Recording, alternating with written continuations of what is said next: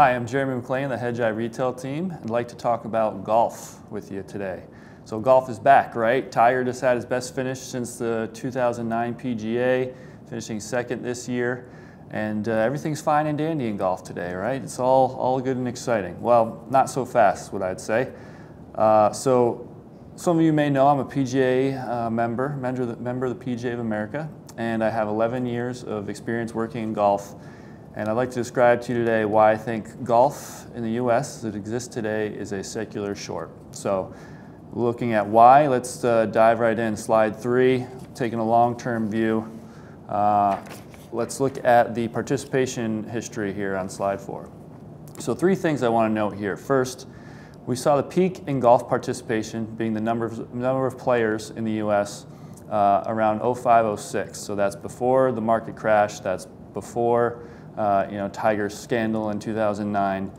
A different dynamic potentially driving the downside in golf participation. Now, second, we've seen a continued decline even in an economic recovery over the last 10 years. So it's not simply driven by the economy.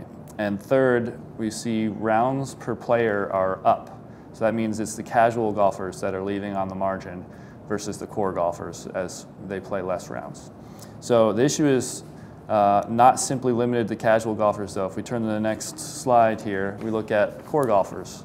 And we note that core golfers are actually, if we break them down with the US population, they're aging on the margin. So there's a greater portion of the group that is above a certain age range and is becoming overweight old. So we've got new golfers that are not coming in or not staying with the game and not becoming core golfers over time. So that's bad as your aging golfers from the core stop playing because they simply get too old, they retire, they pass away, etc. So this is a unique dynamic because we've actually seen junior golf participation up 20% since 2011, yet they're not seeing the core golfer demographic growing. So they're not staying with the game. And to get to why, let me turn to the next slide. I think there's 3 key reasons on why both the occasional golfers or casual golfers are leaving and junior golfers are not sticking with the game. So those 3 elements are what I'd call perception of time, awareness of alternatives, and the golf culture. So perception of time, I'm talking about how things have changed in terms of our behavior driven by things like cell phones, social media.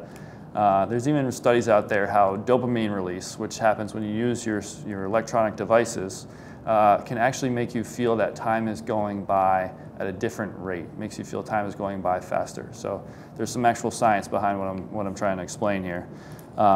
We turn to the next slide. This is the ramp in mobile subscriptions in the US. Basically from the late 90s into the mid 2000s where you saw this massive increase in people who had cell phones. And my argument is that having a cell phone puts you in contact with people at all times that you might not otherwise have been previously. And that's what's driving people to say, you know what, I don't know if I really can allocate as much time to the game of golf as I used to. Playing around a golf takes 4 or 5 hours.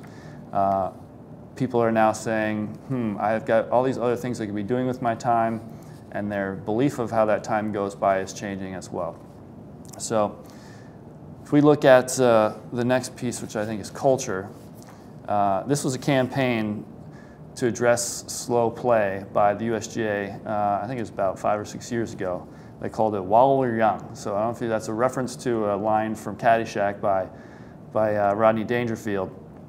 And I couldn't think of a worse way to try to get the sort of casual golfer to play faster and be more comfortable about playing faster on the golf course. You're essentially doing an insulting inside joke that's going to make them uncomfortable. And it's not even really getting down to the real problem. These people aren't trying to play slow. Simply telling them play faster is not the solution. You need to get to what is the real problem. So if I look at the speed element, at least, we turn to slide 9.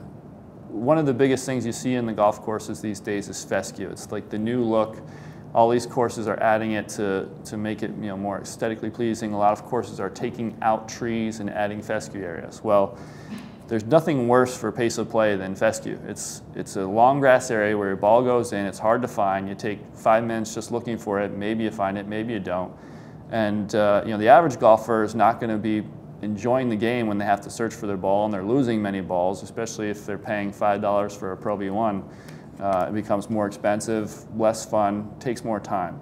So this new change in terms of the aesthetic of golf courses is actually making it more of a problem in terms of the pace of play. The next piece, this was an initiative done by the USGA and the PGA. It's called Tee It Forward. It was actually a good idea. It's trying to get people to play a farther up tee, but it's such a small step. It's really not changing the game beyond telling the person that they're playing it the wrong way. You got to go play a closer tee. That's going to help you play faster. And it has a little bit of a change on the margin, but it's really not enough. And it's when we saw that ramp in cell phone use over a decade's time, this is when golf was really needed to be sort of innovating and getting ready for that next decade of growth. And instead, they kind of reverted back and said, we're going to the traditions of the game. You've got the USGA making rules that you can't use, anchoring clubs. You can't use square grooves. You can't use drivers that hit the ball too far with the COR, high core, these illegal drivers. Things that are making the game harder for the average golfer instead of easier. That's great when golf is growing and growing and growing, but now that it's in decline, the PGA, the USGA, they need to start innovating if they want to get people back to the game. So that's the long-term view. Overall, I think very negative. I don't see there's going to be an inflection in golf participation unless the industry leaders can find a way to really change the game to make it more fun and easier for people to play. And just a quick example, think of is there any other sport where you play it almost exactly within the same rules and context as the professionals, right? I play a game of basketball, I'm playing pickup, we're playing ones and twos, you're calling your own fouls, you're playing half court. That's not how you play the real game, right? But nobody cares, it's fun. We adapt to make it more fun for the average person. Why doesn't golf do that more aggressively? All right, so then taking a short-term view. Now the stocks, main two public stocks, obviously Callaway and Acushnet, have done very well in 2018 and going all the way back to last year. Now, the reasons I'd argue, 2018 is certainly bullish. We have some very important catalysts here that have been driving these stocks higher, driving sales in the industry higher. So first is tax reform.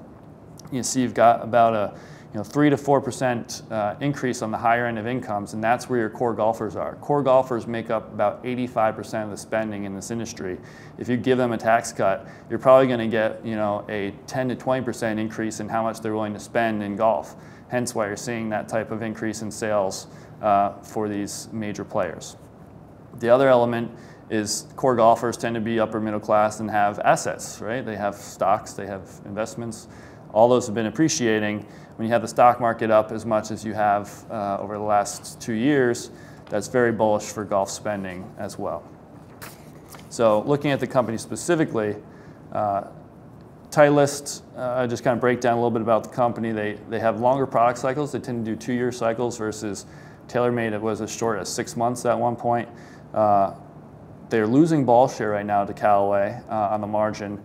Callaway's been outgrowing them for the last 2 quarters. I think you've seen better innovations in terms of the look and even design of balls versus Titleist. They still have the same Pro V1, naming of the ball. It looks generally the same. There's just not a lot of newness and innovation there. Same on their clubs as well. The one thing they do have going for them right now is they have a higher penetration of core golfers. So it's a little bit more of a higher quality golfer will play Titleist. That's going to get you a better flow through in terms of the core golf tailwind of the tax cuts and higher stock prices I just talked about. Callaway, the one element we like there too is they have the ownership of Topgolf. Topgolf is the new, sort of bowling alley of golf. It's a new way to experience the game. It's more popular with millennials. It's growing well, and they have a stake in that company, so you have some downside protection there potentially. They're, again, I said gaining share on the margin versus Titleist and balls, which has been Titleist's cash cow for years. And they have some hot product lines right now. They've been gaining momentum in terms of marketing and new pros they signed up ever since Nike left the equipment business. So the risk for them would just be the higher penetration in those casual golfers if you see declines in participation overall, it's going to accrue more likely to more to Callaway likely than Titleist. So just overall, we don't like golf manufacturing. It's not a good business. You've got low margins, high capital requirements, high marketing R&D costs, and again, those short product cycles.